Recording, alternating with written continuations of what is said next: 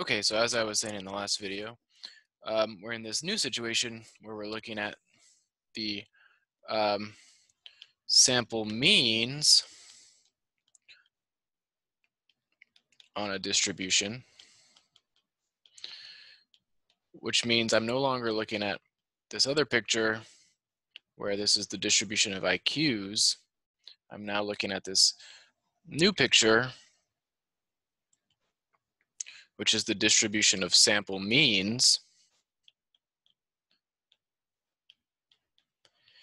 But I know that this distribution has the same mean as the distribution of IQs.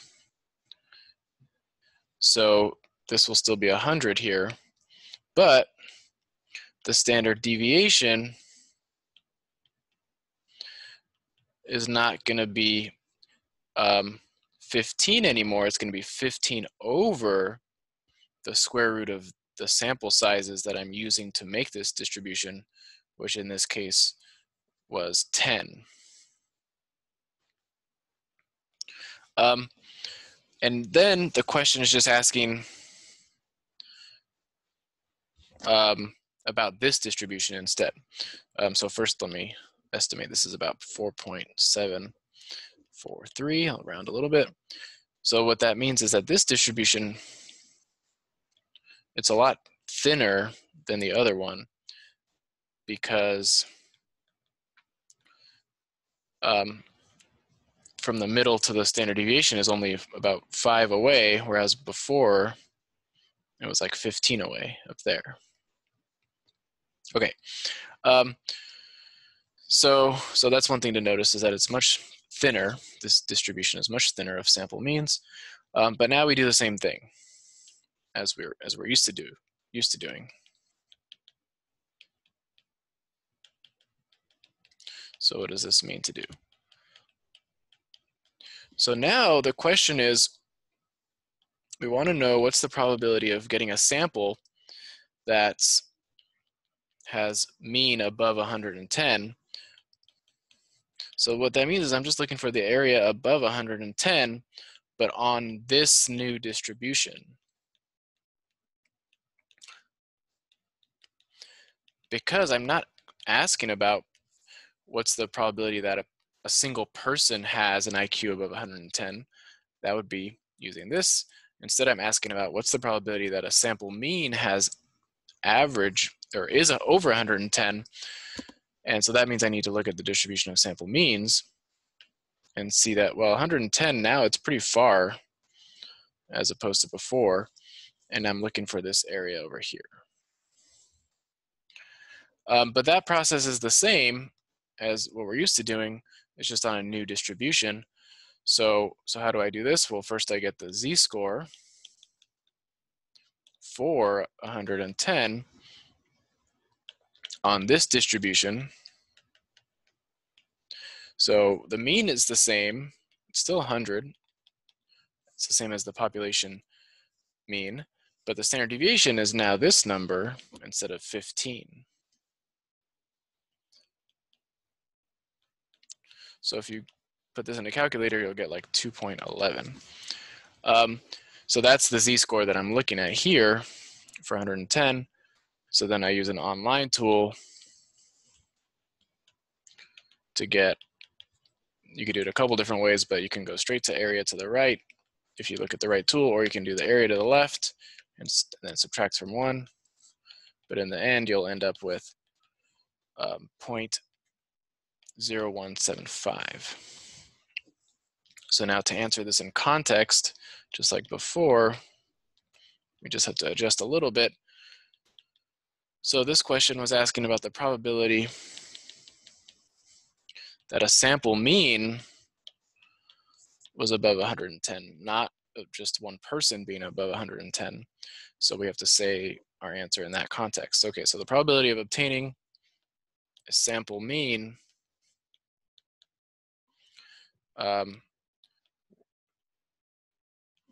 with mean IQ more than 110 or greater than 110 is this answer that we just got, this area to the right. 0.0175. Okay, so in general, the idea is you just get this distribution from the original distribution, and then you answer the same types of questions as before on this new distribution. And later on, we'll introduce more fancy language, but first let's get used to this process. So here is another example. So let's see, mean weight gain during pregnancy is 30 pounds with a standard deviation of 12.9 pounds. Okay, so let's say that a doctor gets a random sample. Doctor gets a random sample of, say, 35 people. So the sample size is going to be 35, and determines the sample, the mean of this sample, the sample mean weight, mean weight to be 36.2 pounds. So if you're just taking one person, all sorts of things could happen. But the idea is that if you take a random sample, it's sort of hard for strange things to happen because the new distribution you get is going to be much thinner. So it's less likely to be far away. So for example, back here, this distribution is way thinner than the original distribution. The original doesn't even have to be normal in the first place, but in this case it is. So the point is, like, getting a single person that has a IQ over 110, it's a pretty good chance of that happening. It's a pretty big area. But getting a sample of 10 people having that average IQ be a bigger than 110, much smaller, much harder to do. So then if a doctor takes a big sample of people and gets a mean weight that seems kind of far from the population mean, they might think that that's kind of weird because it's not just one person that's so far away, but a whole group whose average is far away. So then they might ask something like this: does this seem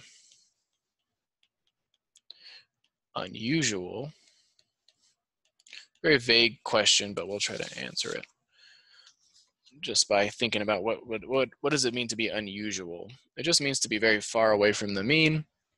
So we're really seeing if this sample mean is very far away from the population mean, which is the middle of all the sample means.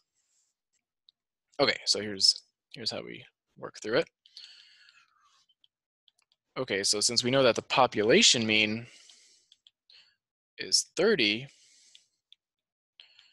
and the standard deviation is 12.9, then we can make this sample distribution.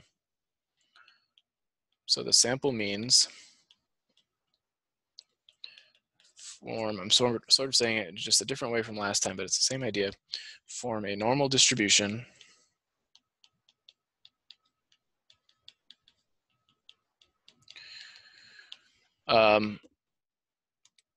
and so this is where all the sample means live that I could get, and the mean of those sample means is the same as the mean of the population, so it's going to be 30, but I need the new standard deviation. So the mean is still going to be 30, but the standard deviation is not just going to be 12.9, it's going to be 12.9 over the square root of the sample size, which was 35. If you put this in a calculator, it's 2.18. So much smaller standard deviation than you start with. So this will be like 32.18. And I don't know how to do subtraction, but 30 minus 2.18, whatever the heck that is. That's on that side.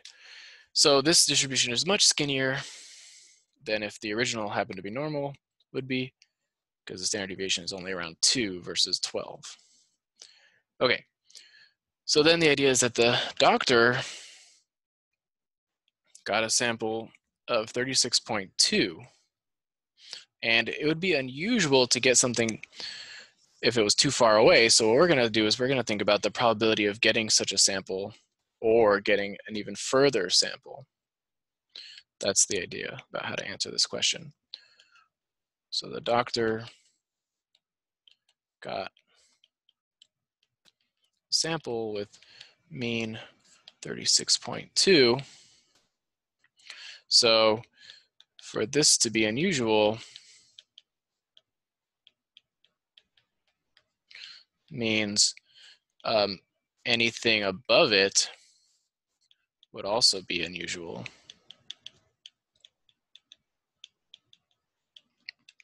So we'll find the probability of being above it. Probability of getting a sample mean above 36.2. That's what we're trying to find. So now it's the same as before. We get the z-score of our sample mean using this distribution. So 36.2 is what we got. The mean is 30. The standard deviation is 2.18.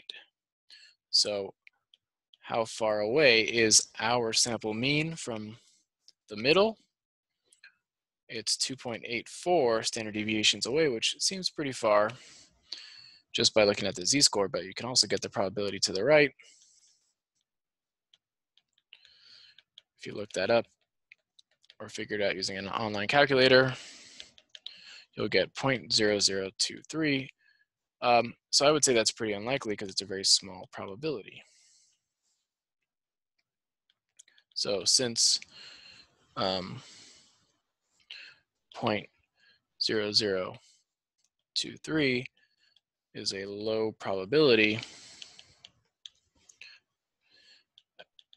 it's unlikely for a doctor to get such a sample.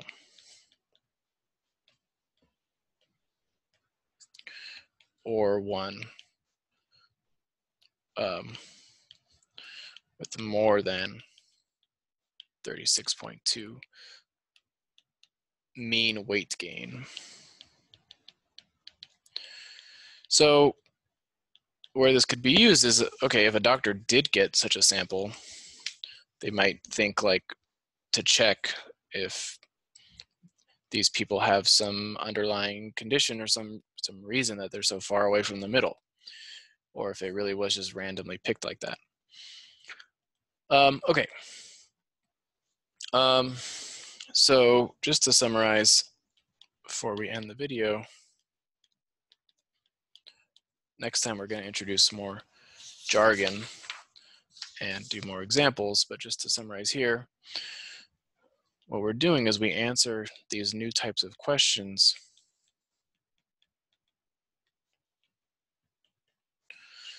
so they're like this. They're always worded very similarly, so that's the nice thing.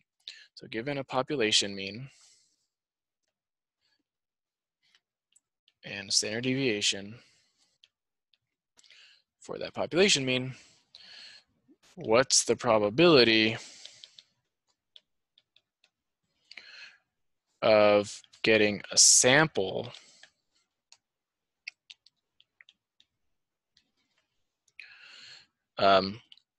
with sample mean in some range? So it could be above a number or below a number or between two numbers. But that's the idea. So then, why does this work? Well, it's just some very fancy math background that this distribution will always be normal. Distribution for samples. is automatically normally distributed. So we can always use our z-score method without having to assume that it's normal, like in the previous section. We're always assuming things are normally distributed just to make sure our z-score thing would work for those questions. But here, these questions can be answered without assuming that they're normal because they automatically will be. So meanwhile, sorry, a z-score method. So meanwhile, the original population might not be normally distributed.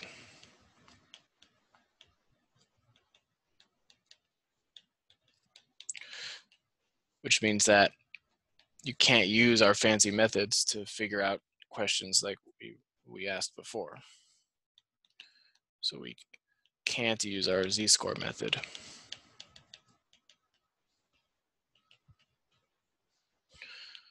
To answer the questions like before, that was like on the quiz, which was like, what's the probability that X is in some interval? So like what's the probability that X is below something or above something or between two things? Stuff like that we asked about before, we can only do if we just pretended that things were normally distributed. That's what then the math works. But if it's not actually normally distributed, then that stuff doesn't work. But now here, when we're asking questions about sample means, then I don't have to worry anymore because it just automatically is going to be normally distributed no matter what the original population looked like. Okay, so the examples are not as difficult as the theory to understand. So hope you can trust me when I say that. Next time we're going to introduce all the fancy jargon that we skipped over right now. But see you next time.